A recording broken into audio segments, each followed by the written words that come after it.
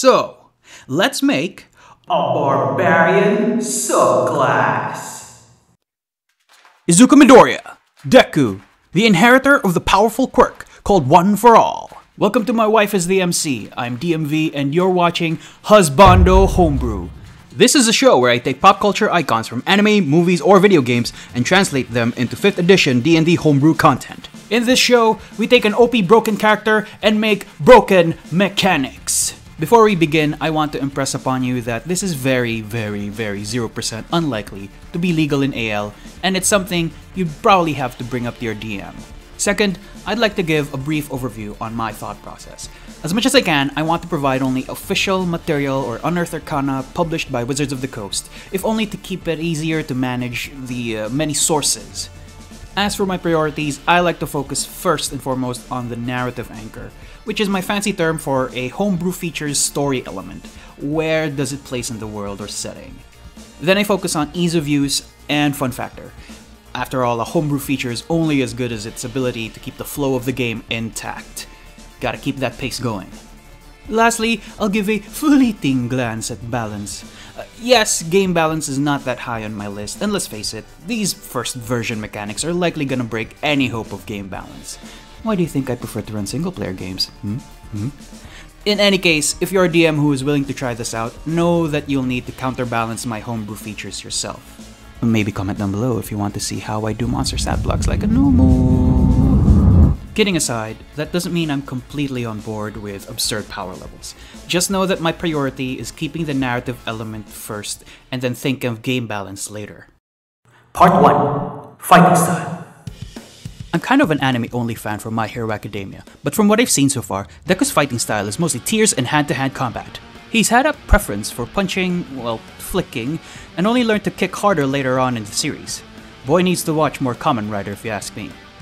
Unless I'm mistaken, his fighting style doesn't seem to be anything particularly special, unlike Loki Best Boy and Sue's Storm enthusiast, yes I ship it, Mashirao Ojiro, who seems to be a legit martial artist with the power of tail. I'm kidding, I love him and there isn't enough of him on screen. So as a baseline, Deku likely has the unarmed fighting style. Or rather, unarmed fighting style, which we can find in page 42 of Tasha's Cauldron of Everything. Let's read what it does.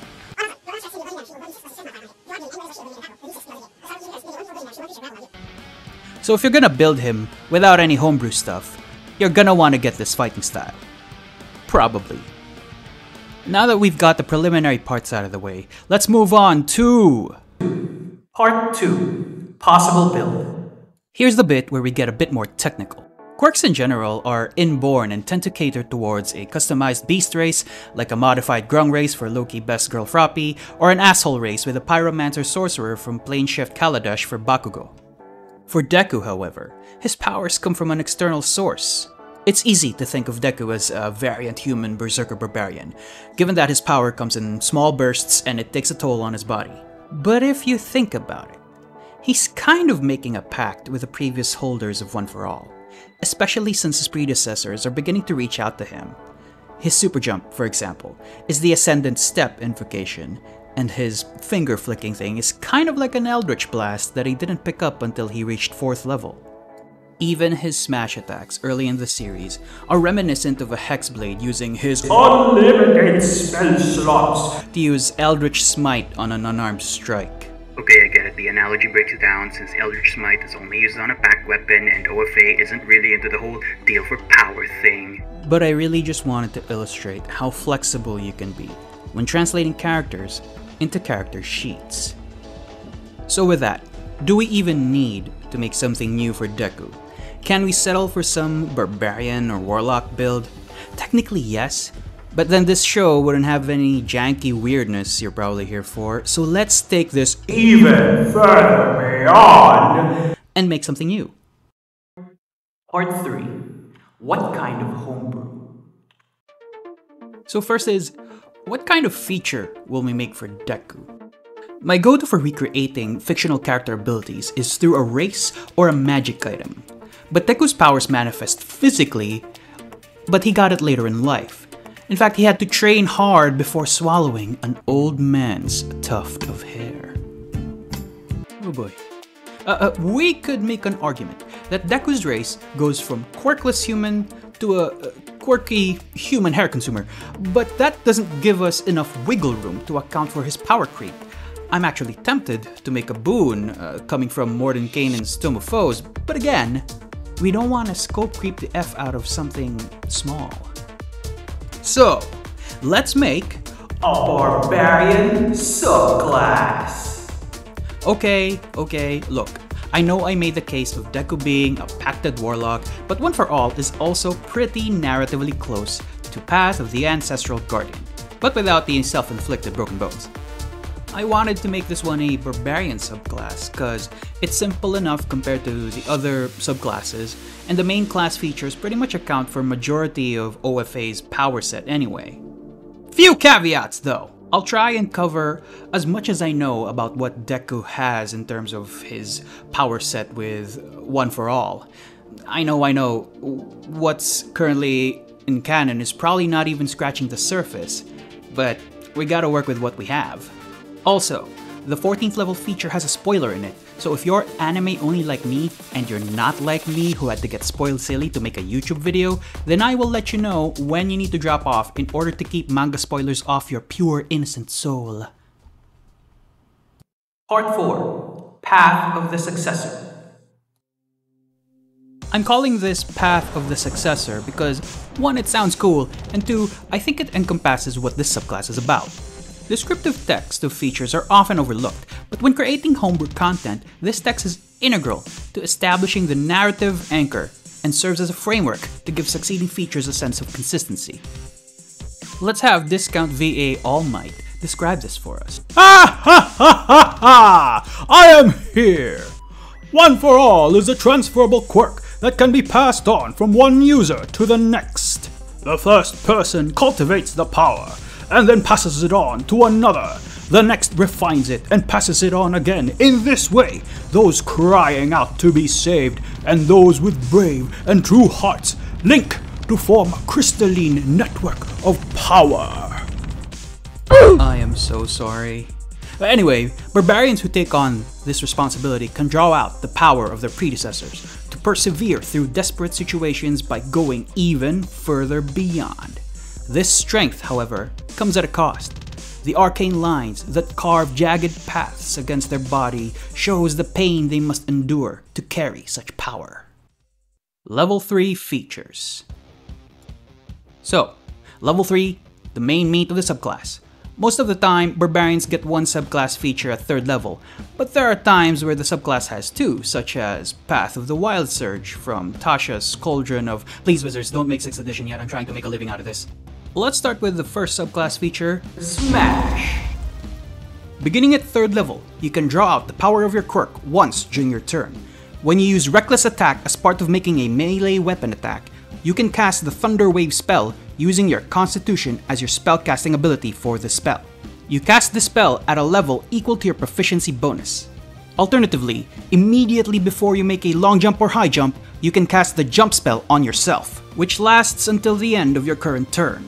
Either spells can also be cast in this way while raging. When you do so, you take bludgeoning damage to yourself, equal to the thunder damage you rolled or the distance you traveled from your jump. You can choose to forgo this damage by expending 1 use of your rage.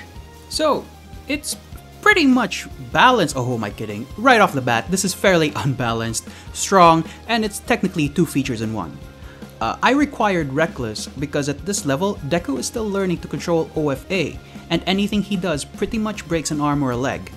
The Thunder Wave spell also counts for that shockwave effect that he does whenever he draws it out.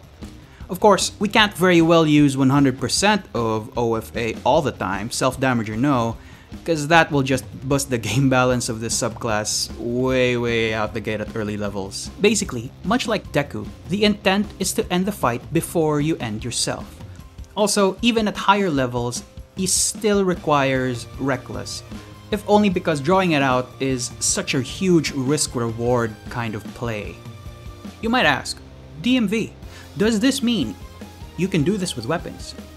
Technically yes.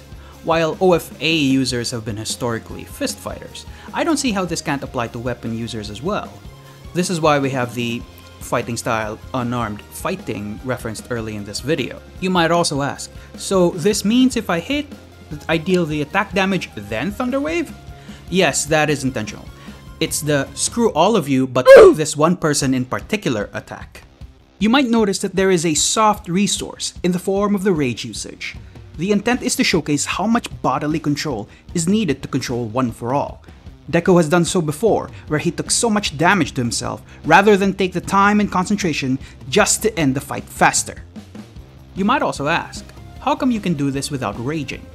Well, I figure rage comes into play to mitigate that bludgeoning damage, and to give the barbarians a chance to use that Chonker's D12 hit die. Level 6 Features. Moving on to level 6, we get Full Cow.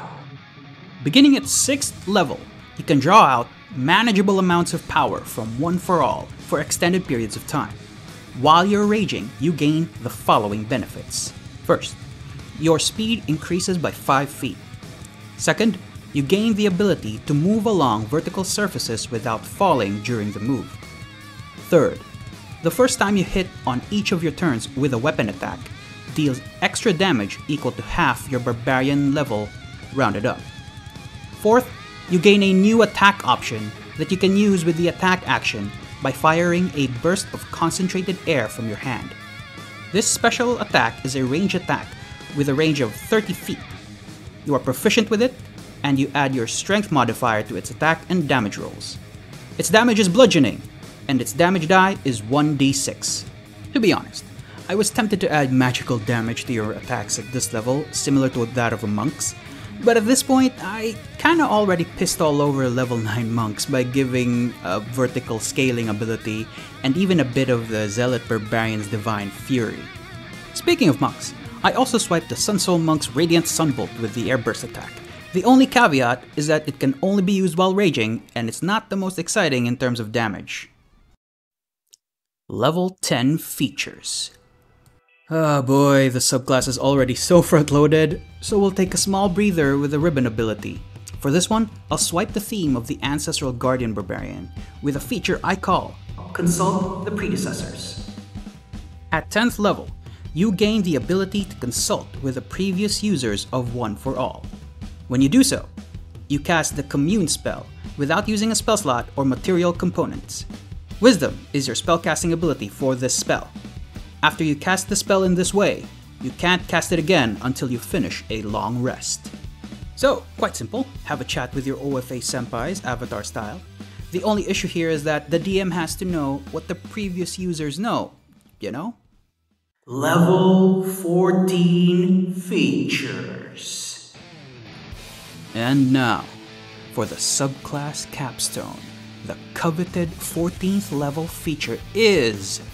Well, a spoiler for anime-only fans, so if you don't want to get spoiled, this is where we part ways. But do feed the algorithm for me and come back once you've caught up. Please? So, have they all left? It's just the manga readers and or spoiler-resistant viewers here? Cool, not gonna lie, I spoiled myself too. So at 14th level, you get Assimilated Quirks. Beginning at 14th level, you can use the abilities of your predecessors.